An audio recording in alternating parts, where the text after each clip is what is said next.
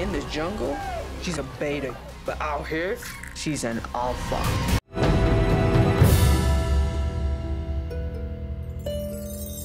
This is Brian with ScreenFiles.com and Trend to Reaction.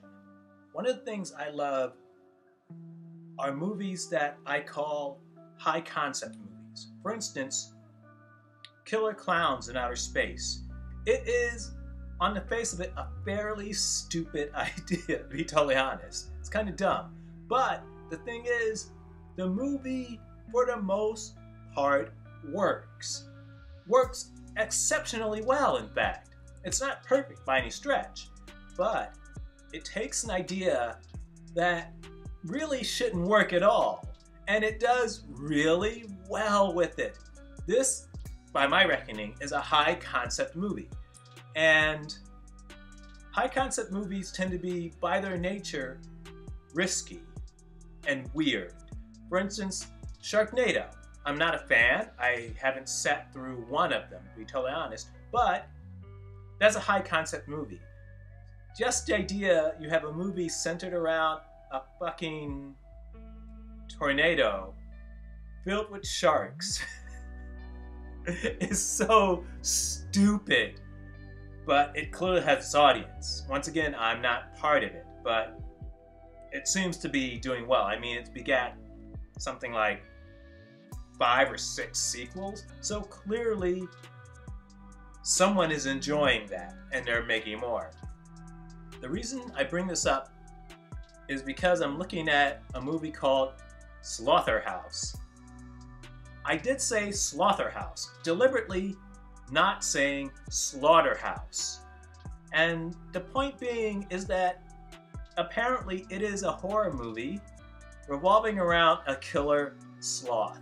Now, if you don't know what a sloth is, here's some images.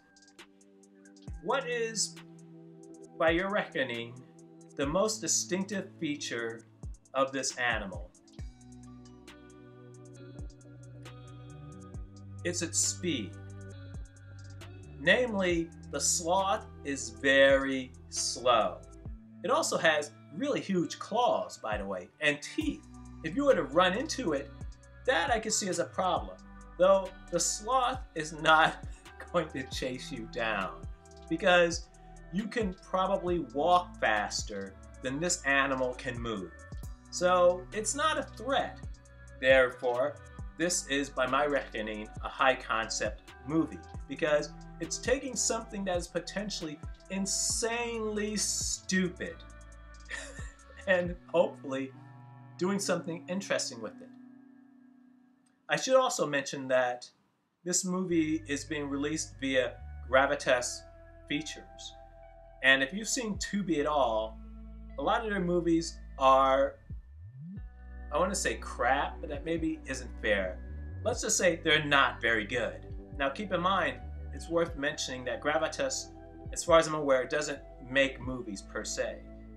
Movies are in the marketplace and they purchase them, which is another animal entirely. Still, they purchase a lot of movies that aren't very good. That being said, I'm hoping Slotherhouse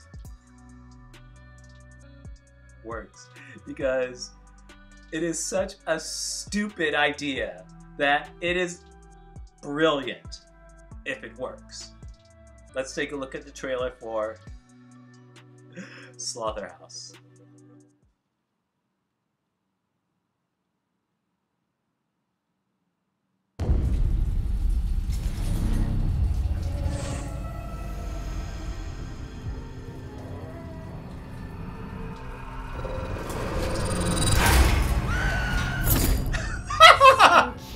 What is that? That's a sloth.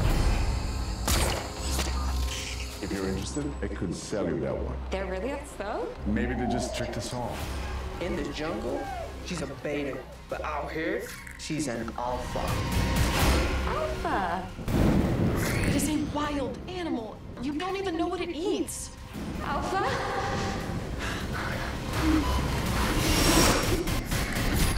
It's a slotherhouse. Oh, God.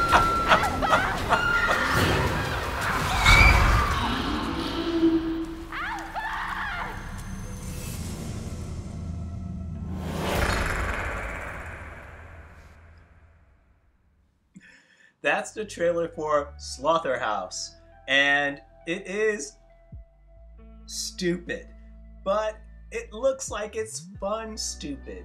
And I'll be honest with you, I sometimes enjoy fun stupid movies. This looks ridiculous. Nothing about the sloth as depicted makes any sense at all. Would I pay to see Slotherhouse? Probably not. But it looks interesting. So what do you think? This is Brian with ScreenFiles.com and Trail into Reaction. Do you agree, disagree? Let me know down below. And as usual, consider a like or a follow. Peace. And have a great weekend.